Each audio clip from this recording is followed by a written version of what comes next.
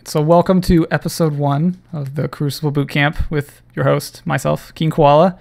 Some background about myself. I've been playing Destiny for about a year now. It's been, as far as PvP goes, it's been kind of crazy because I've never really gotten into first-person shooters very much. My background is very much like I played League of Legends for a long time. I still play Magic the Gathering. And I did a lot of sports growing up. I wrestled, I played football, I was in cross country. I still run a lot. And my family's huge soccer fans, so I play a lot of soccer too when I'm with my family. So basically, the premise of the boot camp is for everyone else to get better. If you care about my stats, you can go look them up. They're publicly known on Destiny Tracker or Guardian GG, whatever your flavor is. My gamer tag is King Koala. I play on PS4. So personally, I don't think my stats should have much bearing on the information I'm presenting, because if it's wrong, you're going to think it's wrong no matter what my stats are. And if it's right, you're going to think it's right no matter what my stats are. It's just going to have a little more weight for some people. I know that. So again, if you care, it's King Koala. You can go look at it. Yeah, Fallout. I play on PS4. You can leave. Bye. Mr. I just got donated money for a PS4. So this is for you. I'm not doing this for myself. I review my gameplay all the time, and I tell everyone that the best way to improve your game is to record your matches and then watch them. Take notes, watch them twice. I personally try to watch them twice. Once just watching the whole way through, and then the second time around, I pick apart the plays or the specific fundamental mistakes that I'm making in the game. And so that's sort of the philosophy I'm going to use going into this. We're not going to watch the gameplay twice. I've already watched it. We're just going to go through and watch it together. It's about, this particular clip is from Mythic Owlbear, and it's a salvage match. And we're going to go through, it's about 12 minutes long. We're going to go through and watch what he does right, what he does wrong, and kind of what that means as far as the fundamental mistakes he's making and the fundamental things that he's getting right as well. And it's on Anomaly, which is why I have Anomaly up. So I might be tabbing back and forth depending on if I want to show you something specifically as he makes the plays that he does, or makes the plays that he doesn't, and show you what he could have done better or right, or what he did right and how he could have done it completely wrong. So let's get started. So he's been AFK for a little while, and the audio is gonna be muted. This one he sent me, it had some commentary on it. So right there, I'll pause it. Right there, he starts off, and one of the biggest things about using the last word when you're getting rushed is you need to backpedal. So we'll rewind it a little bit. Start over. So he backpedals, and he's fine. He's still backpedaling. He doesn't just stop and stay in one place while he's firing. He's constantly moving backwards, and that's creating a gap of space for shotgunners. If you use the last word, this is like the first thing you need to learn, is that you use the last word to stop shotgunners. You don't use it because, hey, it's good to pair for a sniper. You use it because it'll stop a specific type of gameplay that's counter to your own. When you snipe, obviously the worst thing for you to happen to you is to get gap closed. So when that happens, you need to be able to defend yourself. And the last word is probably, in my opinion, the best option for that. So he's engaging here, and he wastes his grenade. And this is something I noticed in a lot of people that have submitted gameplay, is a lot of grenades are wasted mid-fight. You don't really want to waste your grenades mid-fight. You either need to use them to prime or to finish off, not like in the middle like that. In that particular instance, if I were in his position, he got a free kill by doing that backpedal. You should be constantly checking your radar. And at that point, he doesn't have a great angle on the guy that's approaching him. So an option for him, and an option that a lot of people don't necessarily take into account oftentimes, is to actually run away. There's a lot of cover in Anomaly that you can dip in and out of, either sliding or jumping or just running away. And so you want to reposition, take that free kill. Yeah, maybe they'll get a res, but they'll still be behind 50 points, and you'll be able to reposition and possibly even snipe the res in his case, because he is running a high impact sniper. So here he sees a couple people on radar. He knows someone might be in room 2, but you don't want to push into it as a sniper. You want to try. What he did was he stood standing up on radar. So what that shows on the other person's point of view is they can kind of tell, hey, this guy's in cave. And you can basically try to use that knowledge, giving them free knowledge, to pull them out into you. So he sees that his teammate got the guy in room 2. He's kind of moving up in room 2. There's someone behind him on his radar and someone in front of him. Now, when you're in this kind of position, when you're in room 1, and there's someone out here through this cubby, and there's someone behind you, and let's say his teammate is down on B, he's got to make a decision. You need to make a decision to either push one or push the other or go hide. So he kind of pushes back. He's pulling out. He sees him run. And he wastes his grenade again, which is fine. That would have been a priming grenade. I say waste, but that one would be good if the guy pulled back. Now, he had knowledge that he ran around. So let me switch back. So he's out here. He's right here. And he just saw someone go this way. So when this happens, you kind of have two decisions to make. You can try to follow this guy, and he knows one of his teammates is over here. His teammate is in cave. So he can try to follow him and cut him off. Or what he did instead is try to go here, back through A stage. Now the problem with this is that if his teammate loses his one, this guy's going to keep going. And he could be anywhere. He could be here. He could just keep looping around. So when you see this like this, I know he's playing solo, but if you're in a team, you need to call that out, and then you need to go support your teammate. It's like, yes, you should expect your teammates to win their 1v1s, but there's nothing better than just getting a free kill. There's nothing better in the game than just getting a free kill. In the worst case scenario, your teammate is going to eat the dust. He's just going to die, and you're going to be able to clean up a kill because he's probably primed already. So that's going to be a common theme throughout this particular gameplay, is that Mythic Owlbear doesn't do a great job of supporting his teammates. And I'll cover what it means to be a flanker at the end. But if you don't support your teammates, if that's not your game style, then there's a specific way you have to play the game in order to get the most out of never being a great teammate, essentially. And it's okay that you're not always going to play well on a team, but that doesn't mean, like, with someone on your back, but that doesn't mean you can't be a good teammate by fulfilling a role. So right here, he pushed in, he primed him with the grenade, but again, like I said earlier, if there's people in front and behind you, you got to pick one or you got to run away. And he kind of sat there, and after being primed by that firebolt, he was just dead meat just sitting there. It's better to try to make a play, go in, waste a sniper shot with a quickscope, like do something, but don't wait for them to come and kill you. That's always going to be a worse option. You should always try to go down fighting.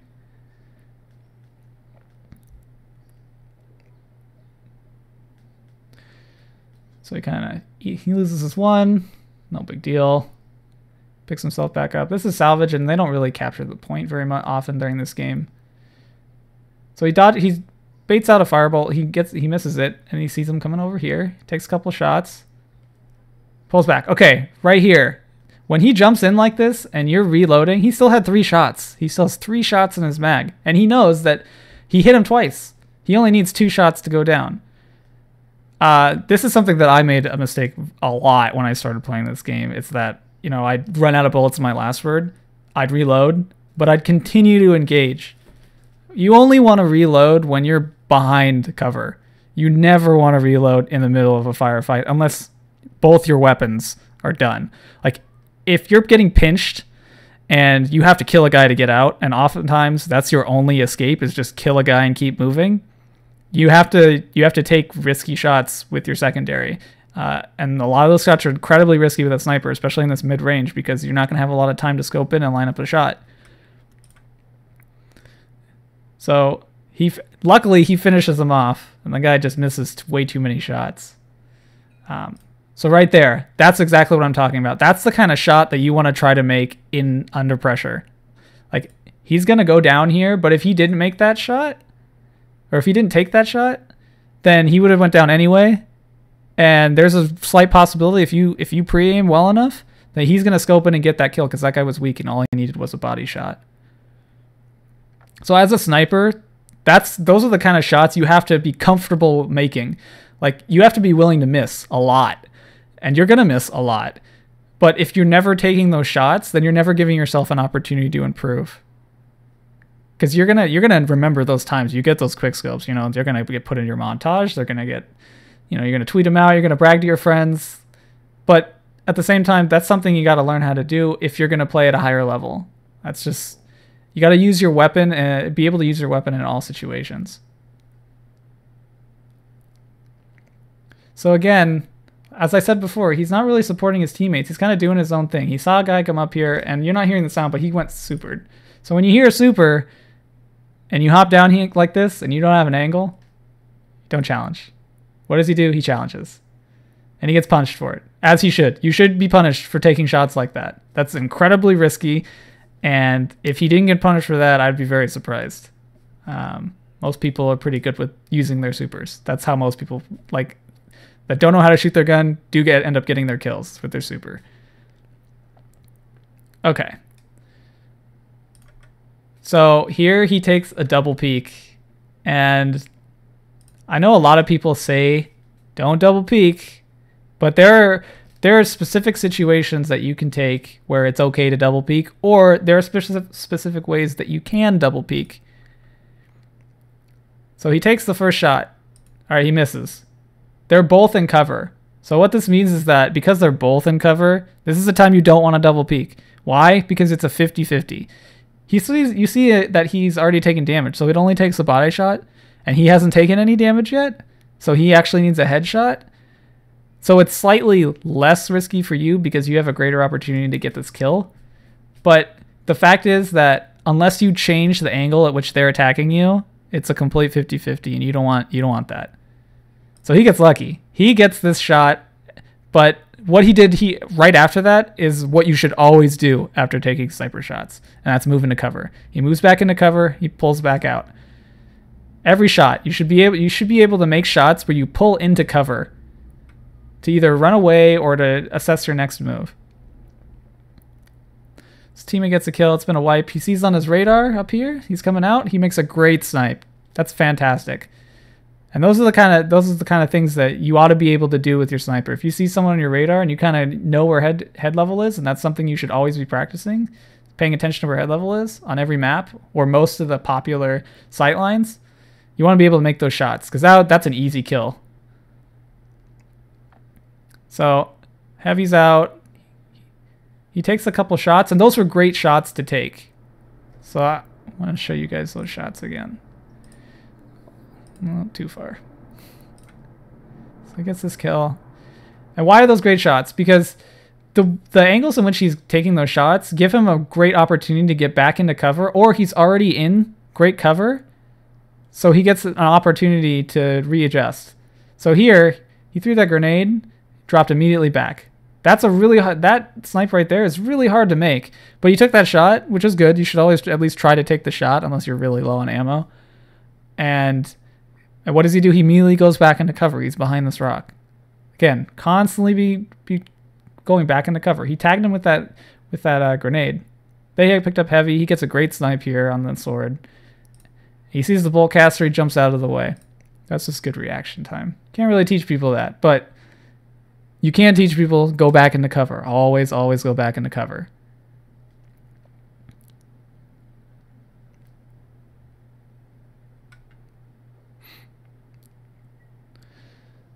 So see some people on radar, pops a blade. Blade, you want to pop blade close to people, normally when you're above them, so you don't really give them a chance to retaliate. Gets a couple good kills.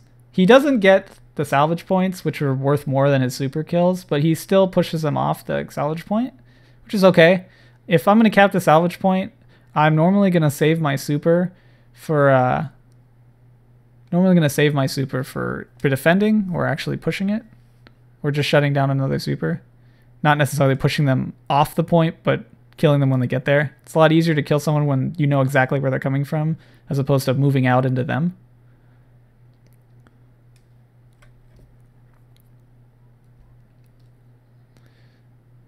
So again, here, he's scoping some lanes that he knows where people can come from. Gets a nice clean kill there after his buddy kind of eats the dust.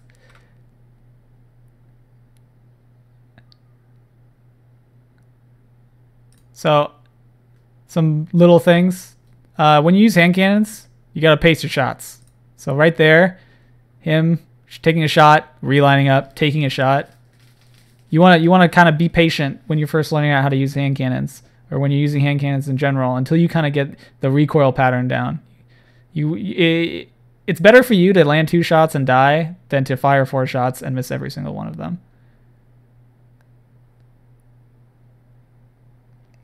So right there, he's engaging him at an angle where it's really hard for the opponent to see him. He probably only, that would be a head glitch. He probably only could see his head, but you could see the opponent's entire body.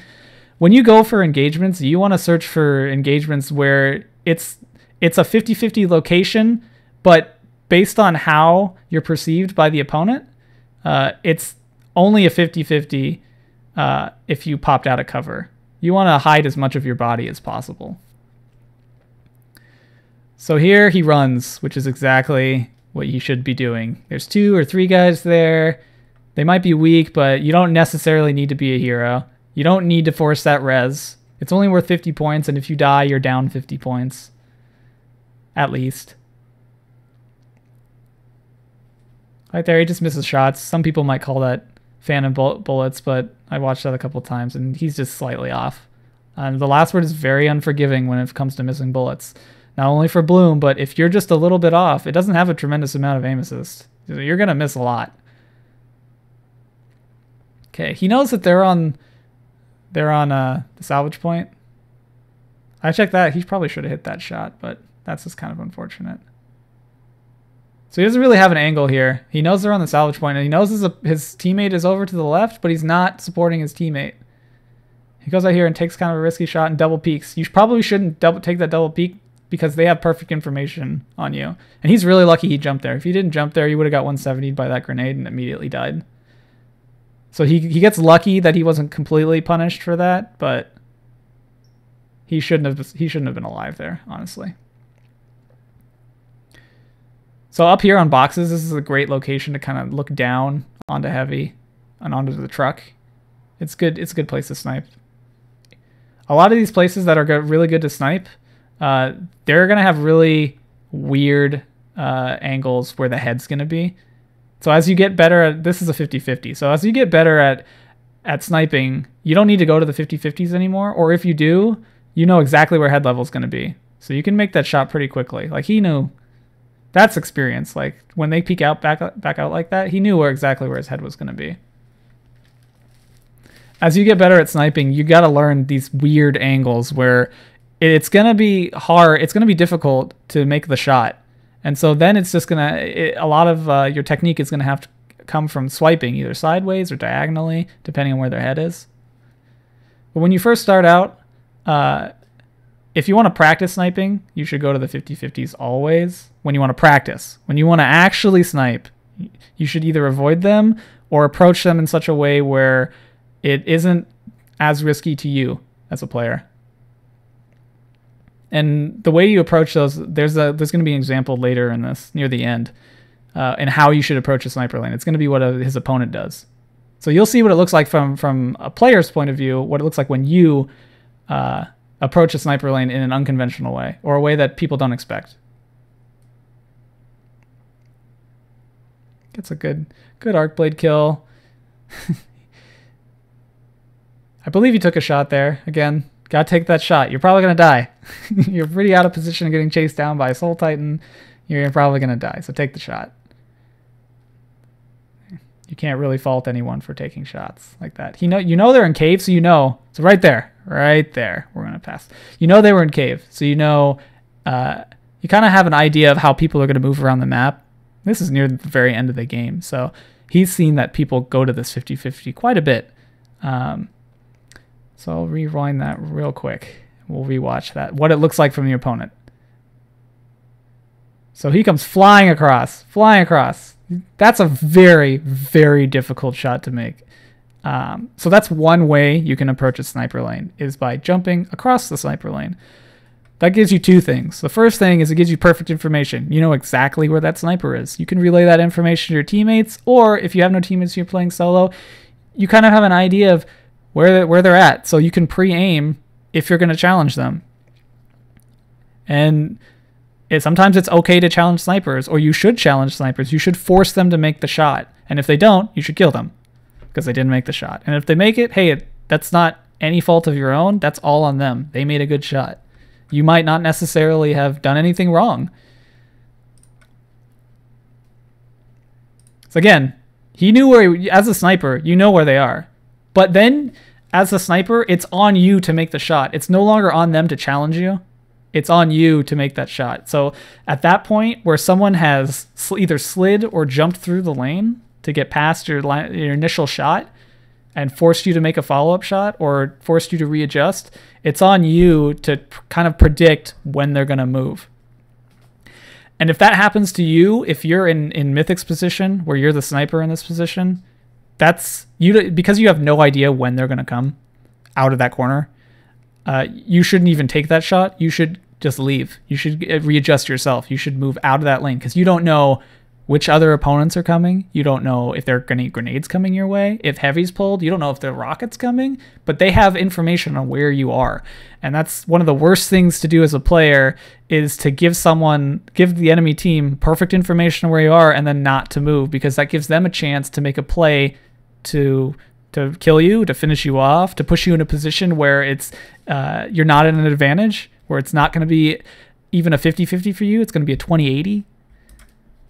You want to maximize the chance that you have not only to survive, but also to succeed.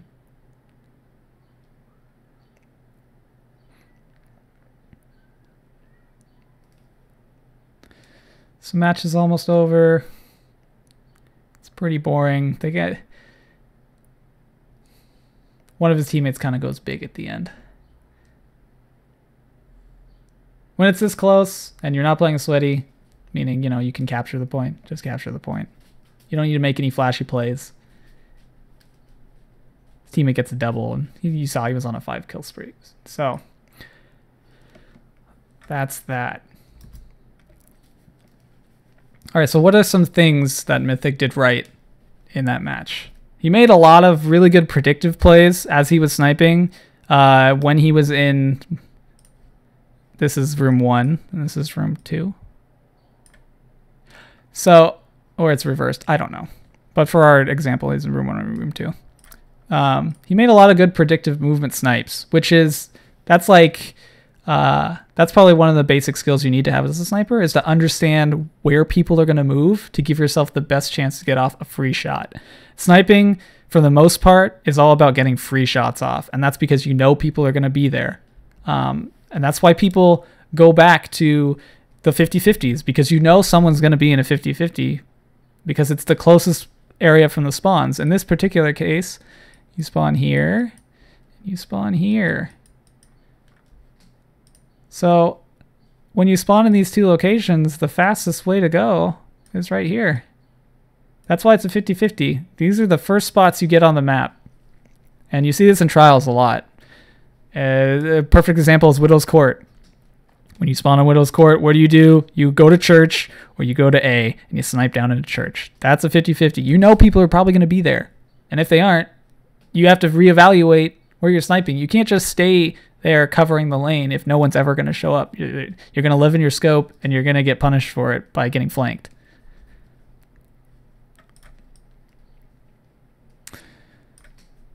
So yes, falling back when using the last word, that is, if you're going to use that weapon, then that's something you absolutely have to get used to doing, and you have to master it. And there's a lot of techniques you can do by falling back to get kills you probably shouldn't, because of how other players will move into you.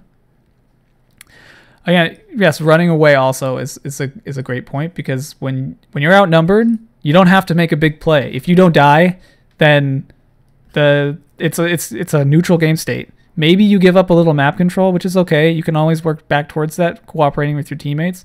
But more importantly, you didn't give them any points.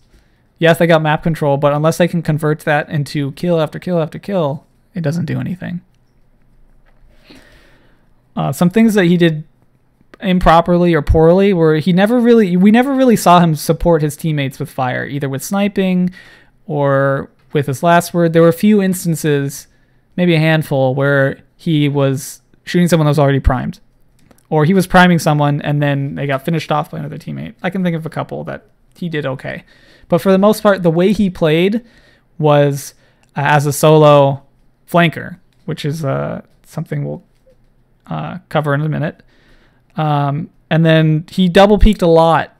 And while there's nothing really wrong with double peeking, it's dangerous and you have to know how to do it properly. So that means sliding back into the lane that you were just sniping, so that way you're not on the same head level that your opposing sniper expects. Or if you're already in the lane and they move out of the lane, you can slightly readjust your angle. You can stay heads up, that's fine. It's still riskier to stay heads up, or you can crouch, whatever you want to do. But you have to make it as difficult as possible for your enemy opponent when they come back into the sniping lane to make the shot on you, and give yourself the best opportunity to make the shot faster than they can. Yeah, that's the final one. The final one is the biggest thing is do not waste your grenades in the middle of a firefight, and do not reload in the middle of a firefight unless you absolutely have to. If you run on a primary in the middle of your firefight and you have a sniper, doesn't matter what primary it is, don't reload your primary. You take out your sniper and you try to make a no-scope, you try to quick-scope them, you try to line up a shot, because you're not going to have enough time to reload. Most of the time, you're not going to have enough time to reload, line up another shot, and finish them off. You have to take risky shots if you're in that situation. Ideally, you should just kill them before you run out of ammo, or keep better track of your ammo. Try not to start firefights with, an empty clip.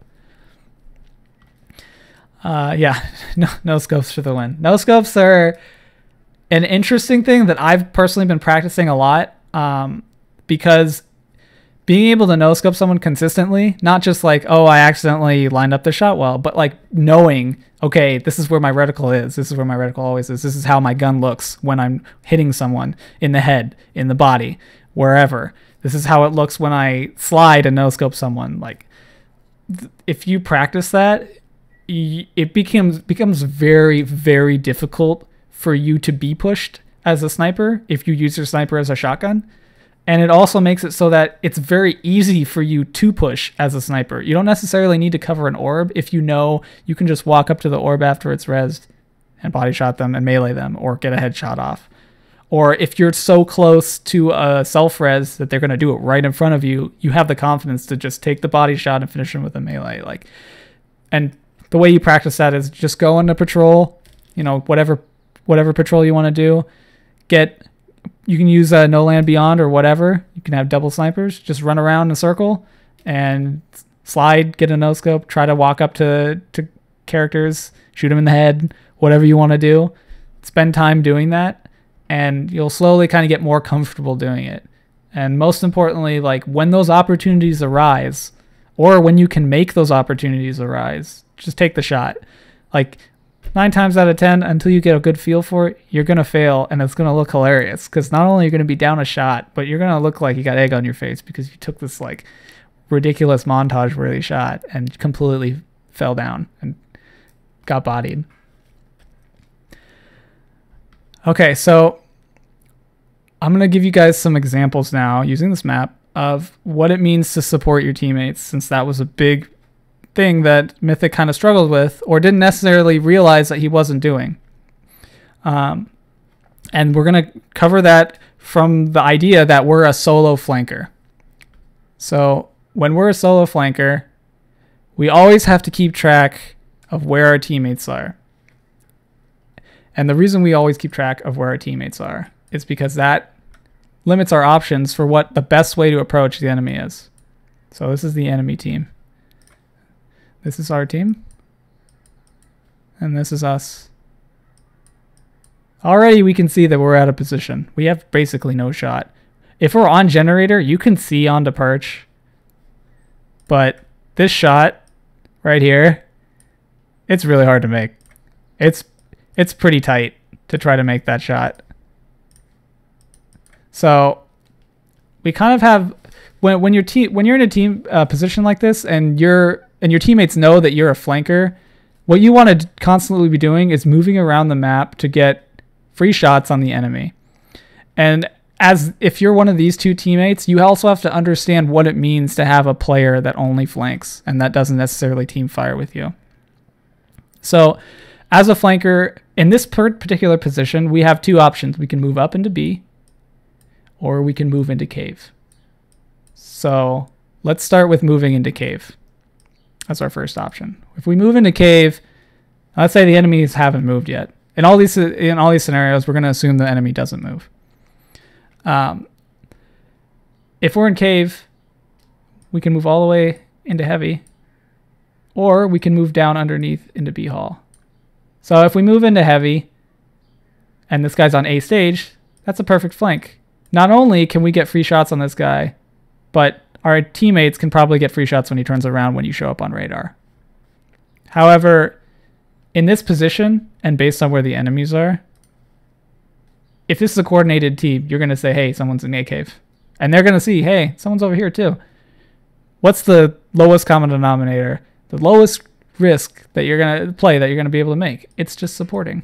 So these two guys are going to come onto A stage and they're going to team fire the shit out of you. You're not going to survive very long. So the first concept as a flanker that you have to master, and you're never going to be a good flanker unless you do this, is you need to know when you're no longer the flanker, but when you're the front. And as Scott said in chat, it's the concept of flanking, and it comes from the art of war. It's been around forever.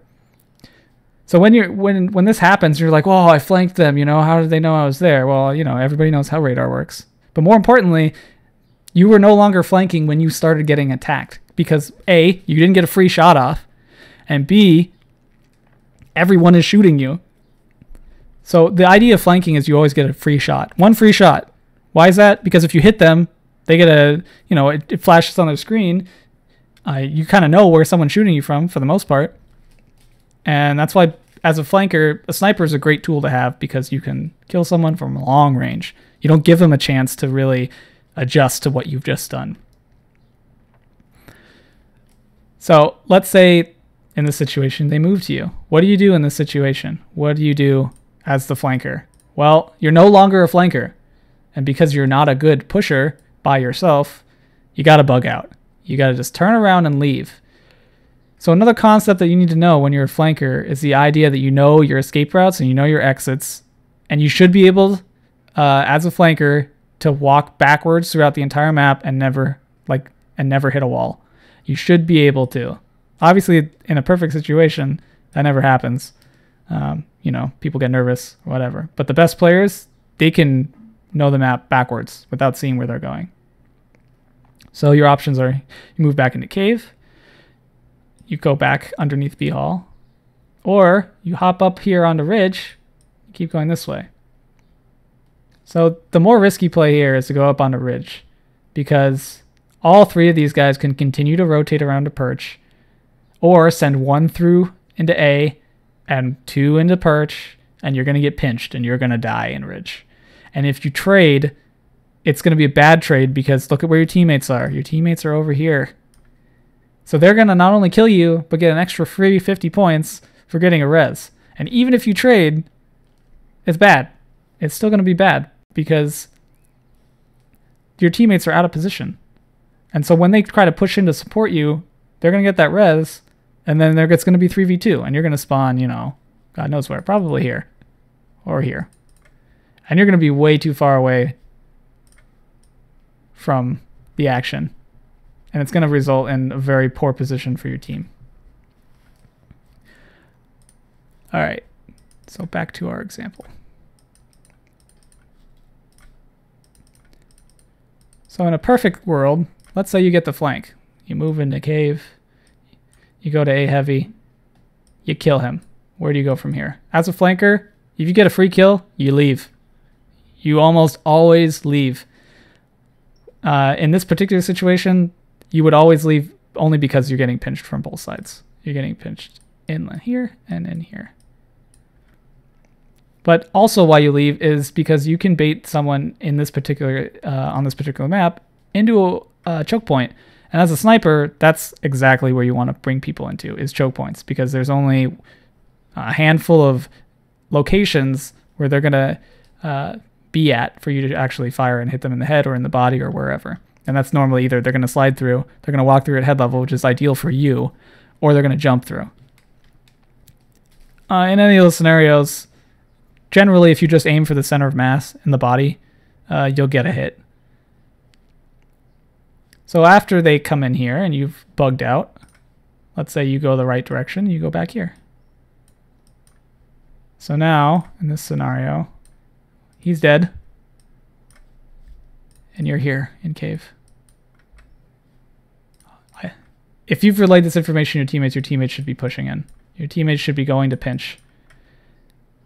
And you can kind of get a feel when you play with the same players when they're going to get there, or how they're going to get there, how they're approached. Some people, they always approach head on. Some people always approach from cover. Some people mix it up. Or these guys, maybe these two guys always stick together, so they're going to approach the same angle. Either way, you should temporarily retreat and go back to being a flanker, because they're getting pushed. This is the new front. You're gone. If they chase you, you can get a 1v1. That's ideally you should be able to get a 1v1. But if they don't, just go back in. Go back in and pinch a guy. At this point, it's okay to trade. Why? Because you're always going to be a man up. And when the guy that you flanked finally spawns, he's going to spawn as far away from the action as possible. He's not going to spawn in this area, ideally. He's not going to be here. He's going to be somewhere over here where he has to move all the way back around.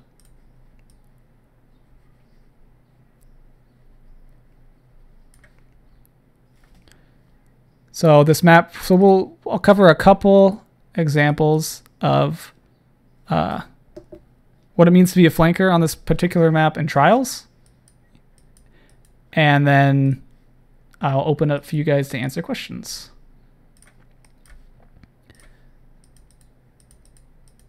Okay.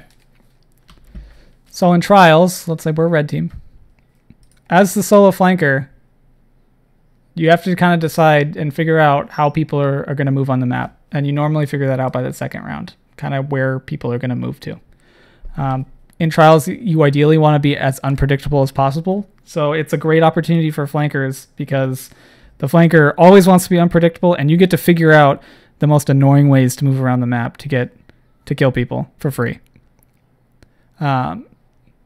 So we'll just cover you. We'll do some more teammate-based strategies in the future, but for now, we'll just kind of focus on what you can do as a flanker. So the one thing the flanker never wants to do, unless you're very, very confident in your skills, is go to the 50-50. And if you do go to the 50-50, it's your fault if you die. You can't blame it on anyone but yourself because you tossed the coin and you lost. So in this case, you went to the 50-50. Okay, so that's your first option. The 50-50 is always a good option if you scared them out of it. Let's say your teammates go to the 50-50 and round one, and they completely annihilate them in room two. They like throw double firebolt grenades, and everybody dies, and the round's over in like 7 seconds. If I'm the green team, I'm not going to go to room two ever again. I'm not going to touch it. And what does that mean for you as a flanker? It's a free way to move around the map. You also know that this way is the shortest distance from spawn to spawn. So if your teammates make them scared of going to the 50-50, you have to take advantage of that. Or be able to take advantage of that when it matters. So what are some lanes that you can do on Anomaly that aren't a 50-50, but are still flanks? So for the most part, if you're on green team, you're either going to go to the 50-50 in room 2, or you're going to go through elbow, or you're going to go through perch. I should probably draw that in green. You're going to go here, you're going to go here, or you're going to post up here. Okay, so from this position, what does this mean as far as where they're covering? That means they're going to cover this lane here. B to room 1. They're going to cover this lane here. Boxes. Back to catwalk. Back to your spawn. And they're going to cover on perch, depending on which side they're on, across into B and onto the stage. So what does that mean for you? Where are your options for moving? You can move through generators.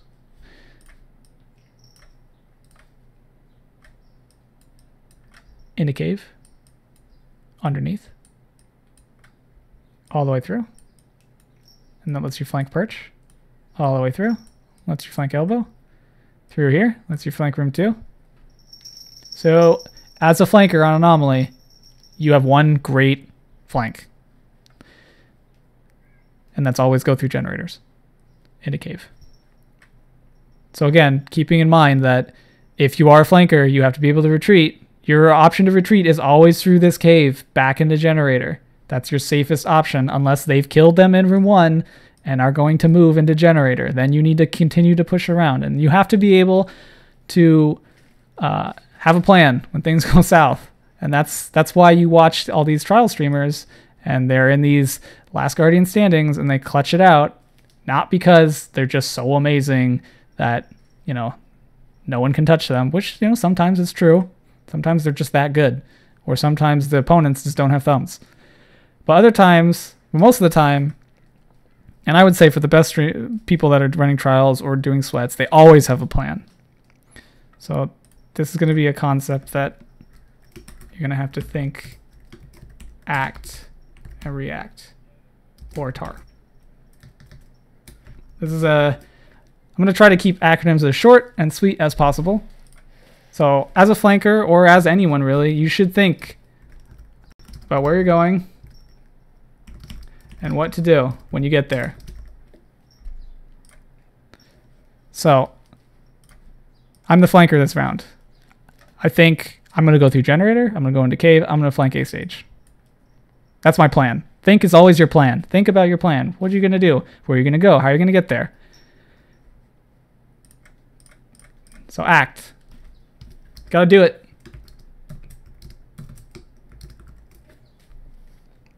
It's okay to think about this. It's not okay to think about annoying playing with me when I'm constantly dying.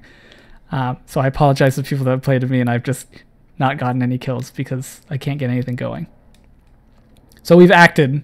We've gone through generator. We've gone through cave. We've gone to A stage and we've flanked some of the rotations. As a flanker, you're always at risk, and if you die, you always screw over your team. Even if your team manages to win the 2v3, it's just, you put them in such a stressful situation that sometimes you're a burden to play with. And I understand that as a person that always flanks, that it can be really annoying playing with me when I'm constantly dying. So I apologize to people that have played with me and I've just not gotten any kills because I can't get anything going. So we've acted, we've gone through generator, we've gone through cave, we've gone to A stage, and we've flanked someone.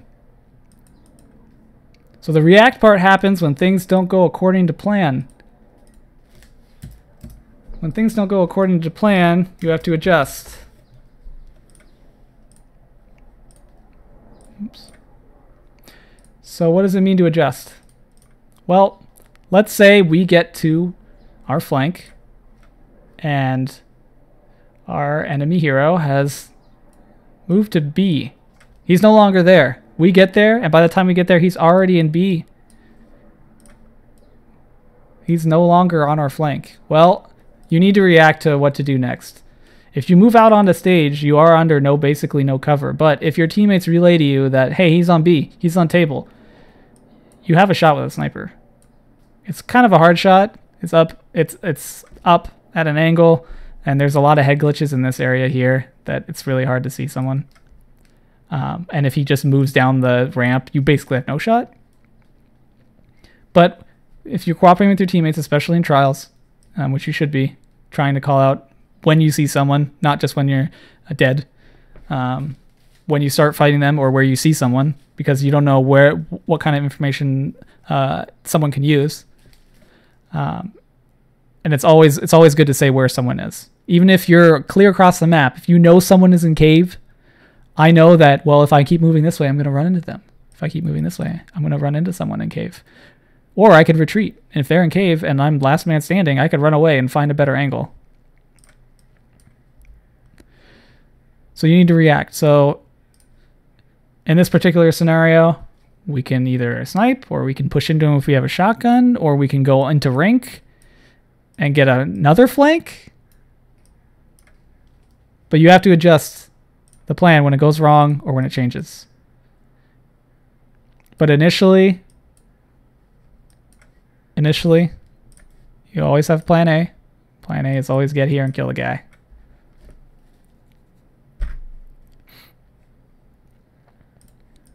So I'll do much more in-depth trials as a critique if I get a trials game. Once we kind of get a vocabulary going as a group, then I'll start covering more complex things like spawn trapping and radar trapping and being able to push spawns and kind of control the pace of the game. But for now, we'll kind of baby steps into covering the big stuff. For now, fundamentally, as a flanker, you're always at risk, and you always want to try to minimize that risk. And no matter what role you take, you always have to keep in mind this acronym. What are you going to do and where are you going to go? You need to do it, and then you need to adjust when you get there if it doesn't go according to plan. All right. So I will open it up to some questions for you guys. I probably have probably 20 or 30 minutes. So if you want to type a question in chat, I will do my best to answer it. It can be about anything Destiny related, or if you want to know something about me personally, that's fine too. But I'll leave it up to you guys. And if you guys don't have anything, then I will just wrap it up.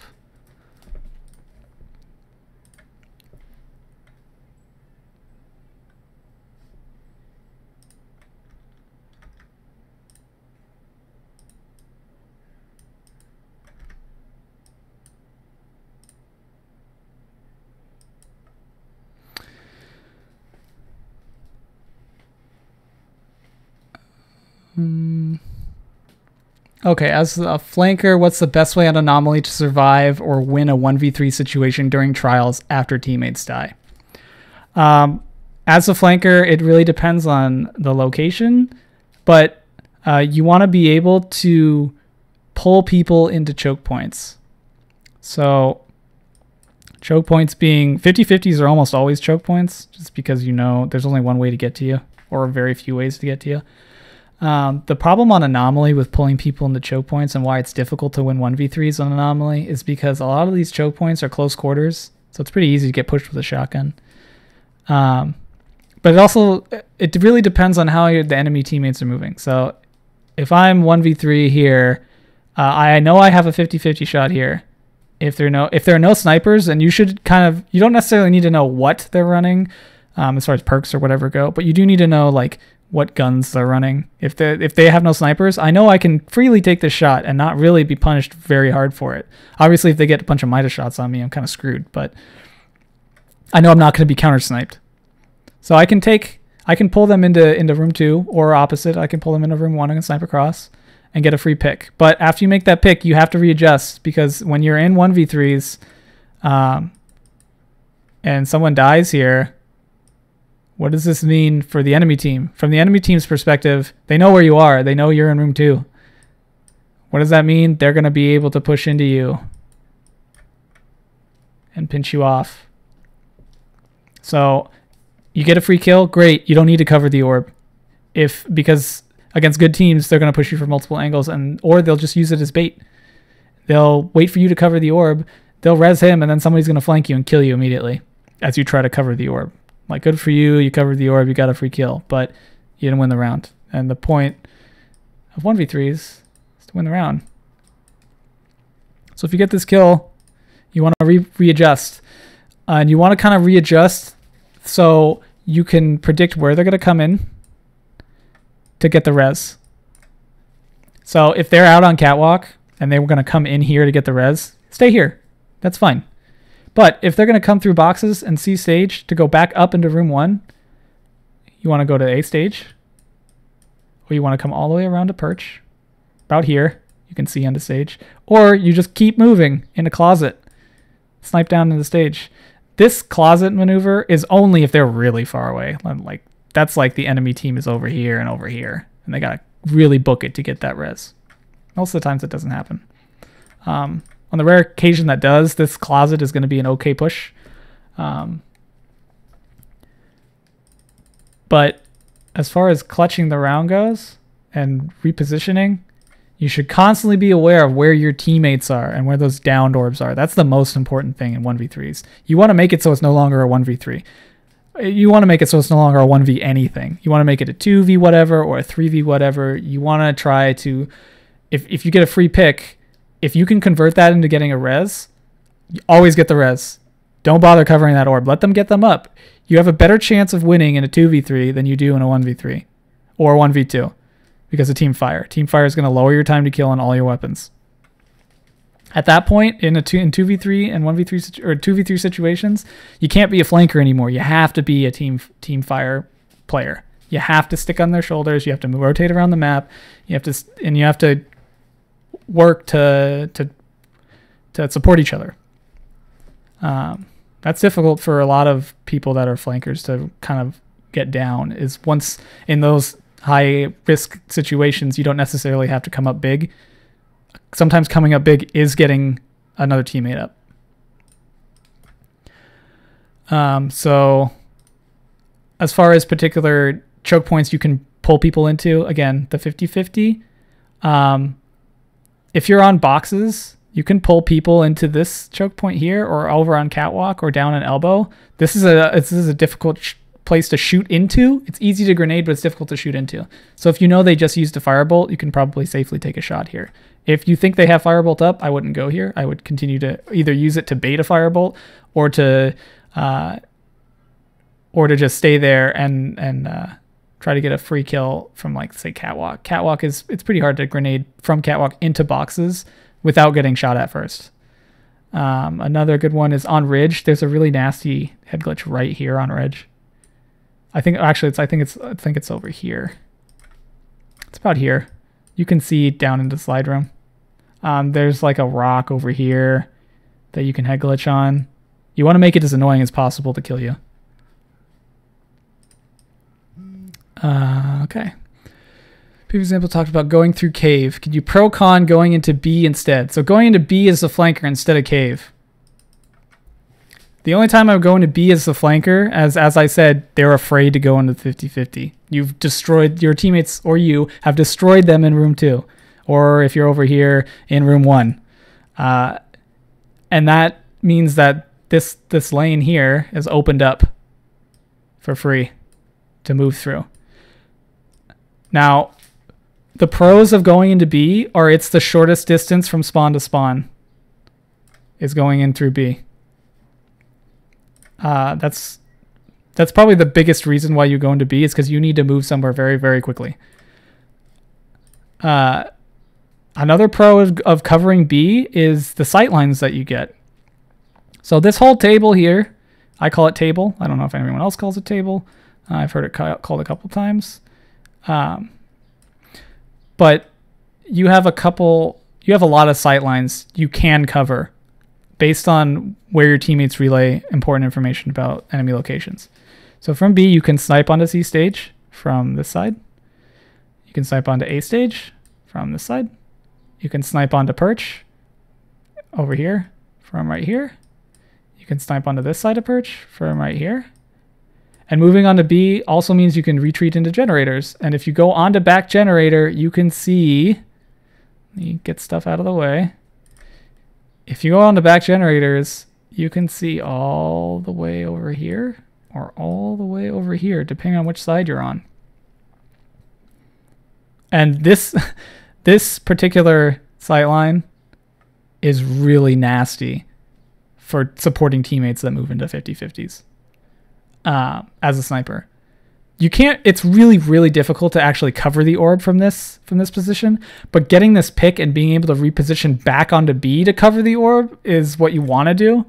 And that makes it really difficult for, unless they already know you've gone back here, it makes it really difficult to stop.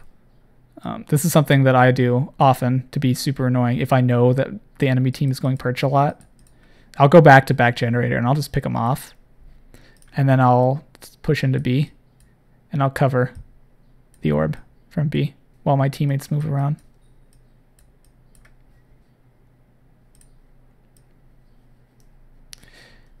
Yeah, the best part about sniping from back generator is when you're standing up, they can't hit your head from perch.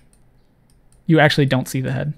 I believe you have to either both be crouching or the person on perch has to be crouching. And if you're crouching on perch and you're not in the location where you can completely see the body on the edge, you can't even snipe over it.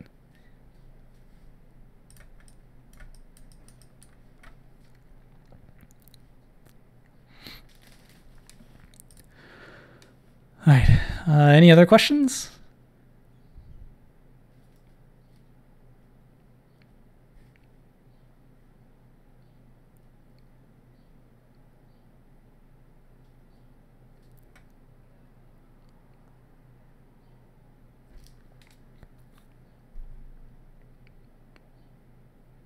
Hi, birds.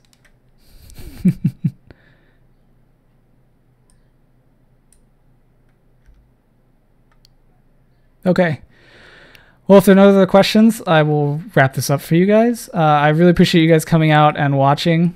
I've been wanting to do this for a long time, so hopefully... oh, birds, that's a question. How do you play salvage on this one? I don't actually know where the salvage points are, or how they rotate. I know where they are. There's like a salvage point. I'll write the salvage points. Oh, a couple questions. Okay, I'll answer these questions and then I will wrap up. So how do I play salvage on this one?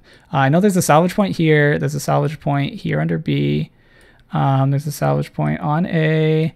There's a point on boxes. There's one in cave steps.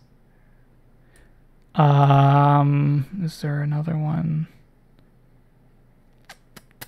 I don't believe there are any other salvage point. Oh, no, there's one on back generators.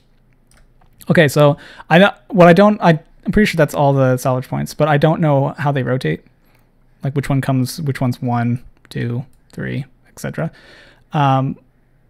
If you're actually playing salvage and actually trying to cap the points, it's a lot of risk reward management. And when you capture the salvage point, you always want to capture it with all your teammates. You never want to capture a salvage point by yourself. Why is this? Because when you capture the point, you get 100 points per player. Okay? So you can get a maximum of 300 points. 3 kills worth just for capturing the point. And then I believe it's 200 per player.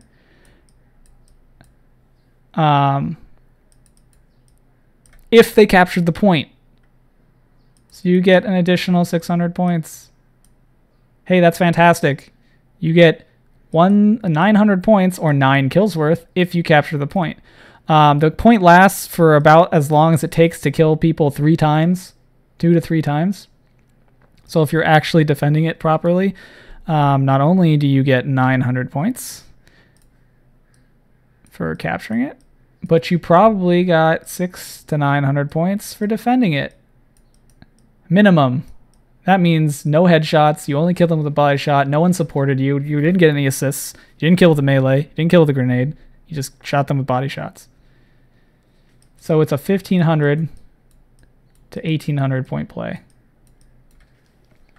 So what does that mean as far as risk reward? You only want to capture the point when you have all 3 members up and you know you can defend it easily, and easily depends on your loadout. In particular, this point on B, very easy to control with a shotgun because everything is close quarters. It's really hard to snipe into here. As opposed to this particular salvage point in which everything has a great sight line to defend from. And you can snipe these pushes very easily.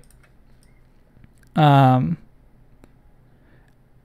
sometimes it's best if you don't capture the point at all. Like this particular point here, or this one here, I would let the enemy cap if they wanted to cap it and then try to push to stop it. Just because it's really, really hard to control these. Cave is probably, this cave one is probably a little bit easier to control than generator, just because like B, it's pretty close quarters. But the problem is it's so easy to grenade people that are trying to cover this. And then the locations you go into to cover around the point. So in this case, you can cover cave or you can cover from generator. There's just so many ways to come into generator to pick off that person, or so many ways to come into cave that are risky to be here to try to cover this point without getting pushed very, very hard. So personally, if I was on playing salvage, I would contest these points depending on loadout, and I would let the enemy cap these or leave them alone completely to disable them. Okay, pushing special on this map, which is a good topic to have. So special on this map is really limited. There's a special box here on Catwalk. There's a special box here under B Hall, which goes into cave. And there's a special box here on Ridge. Now, depending on location, you always want to get the safe special. So if you're mostly on this side of the map, you want to get the Ridge special. If you're mostly on this side of the map, you want to get Catwalk. If you're in the middle of the map, you want to get B Hall. But how do you push the other ones?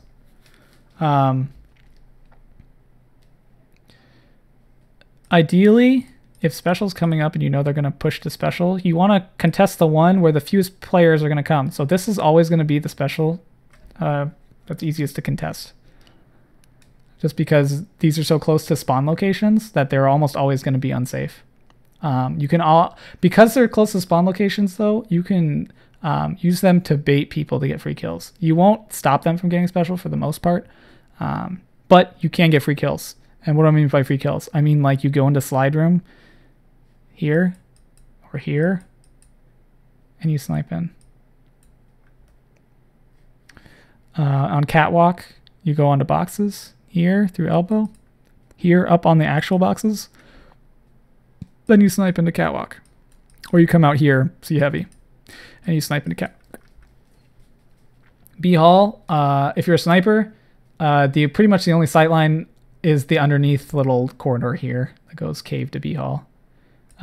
It isn't too bad to cover. It's kind of a weird angle to hit the head at because up here is over here on cave is an incline.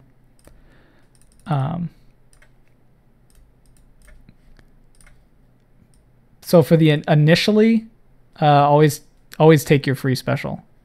As far as how the game progresses, if you're going to contest any special, after you've gotten your free one, don't try to cross map contest. Always try to get the easily contested one.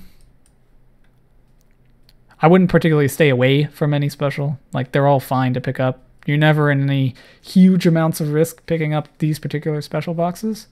Some of them are kind of out in the open, but they're pretty easy to cover when you're in that open. So in Ridge, it's pretty easy to cover into slide room from multiple angles. And when you're on Catwalk, it's pretty easy to cover boxes and behind you as you pull it, or even in through B Hall.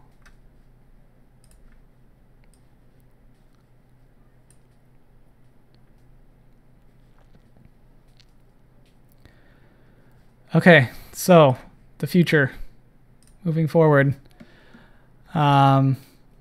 Future streams will be Thursdays. And I'll update all this information on the actual stream page, and I'll have it up on my Twitter, which I will give you at the end. Thursdays at 7 PDT or PST, depending on when I do this in the year. And Saturdays at this time, 5 PDT. For now, these are the only 2 days I'm going to do it because I don't want to kill myself doing this. And I also, more importantly, want to have enough time to review the gameplay that you guys sent me. And not only review it, but pick ones that I feel like will be good for the week and then develop kind of what I want to cover when I do watch them. Because I want to provide you guys quality information. And even if it's a repeat, if it's on a different map, I'm going to be able to give you different concepts of those same repeats. Everything will be archived. I'll do my best to get everything edited and up on YouTube so you can watch them in the future without most of the noise. Like, you can always catch up and be a day late. If ideally I want to add a third day, but only after I kind of get the swing of how long it takes me to get these done. The third day will be like a fun challenge day where on Saturday I tell you, hey, this weekend or over the next couple of days, try to go do something weird, and then send me clips of you doing the weird thing. In one case, let's say you can only use double shotguns on a map. So then I only get clips of people with universal remote and a shotgun, or only get or double snipers, or you can only use your secondary weapon or melee or grenade. So once you run out of secondary, you're running around trying to punch people, and then it'll be more of a fun, like, haha, look at this person. But until I get the normal critiques down, we won't do anything super fun. This is fun for me, but I don't know if it's as exciting as watching someone only be able to kill people with supers. If you want to submit gameplay, you can do it to me at keenkoala@gmail.com. That's 5 E's. And you can do it there, or at my Twitter, you can submit a link at keenkoala.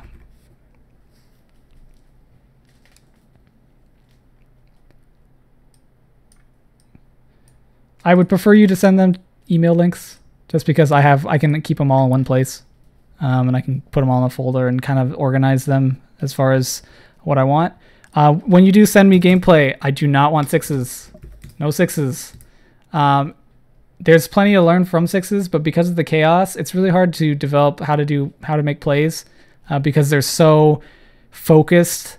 Like, the best way to win a 6v6 is to play as a team, as a unit. And I'm more interested in focusing on personal development and small team play. It's easier to come up with a play of 3 people than 6. But all 3s and all rumbles are okay. 3s being salvage, skirmish, elimination, or trials. And rumble is good too, because rumble is all about is a different way to play the game, and it has a lot of different concepts like kill efficiency and map control, as far as what you can do as an individual unit, as opposed to in 3s where sometimes you have to make team plays. You have to rely on each other. Doubles is fine too. I know doubles isn't around for very long, but when it is up, doubles is fine. I would prefer not Mayhem. Mayhem is a for fun mode, and you should be having fun in it, not necessarily learning how to play the game better. If you want to learn anything in Mayhem, learn how to use your super better, and learn how to shut down supers really good. But I wouldn't use it as a learning tool for anything other than just super practice, or even grenade practice. But as far as like conceptually, like moving around the map or understanding how spawns work, Mayhem is just it's just another level of chaos that I'd rather stay away from. So thank you all for coming. I hope you guys appreciated this. It was really fun for me to do this and to present this stuff to you. And I hope to see you guys next Thursday at 7. Koala out.